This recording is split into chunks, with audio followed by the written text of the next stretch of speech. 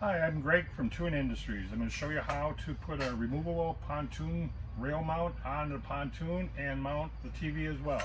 You just take your clamp, come over to your gate or any one of your railings, flip the underneath clamps in place, and tighten the outside ones. You get it snug. You don't have to, crank it down like a monster. And get it nice and snug on both sides. Grab your standard pole. We suggest putting the pin in about 3-4 pins down until you get the adjustment you want. Flip the pole in, it stops automatically. Clamp it down.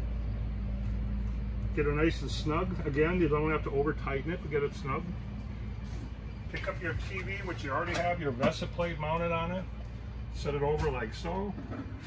Put her down, clamp her in place, and you're done. Simple as that. Thank you.